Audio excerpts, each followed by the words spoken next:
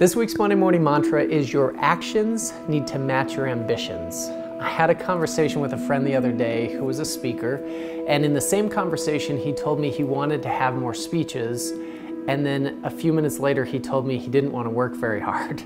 It didn't add up. And you think about it, if you want to be good at anything, whether it's to play piano, to play sports, to get better in your career, your actions have to match your ambitions. You have to put in the work. So this week, let's get after it.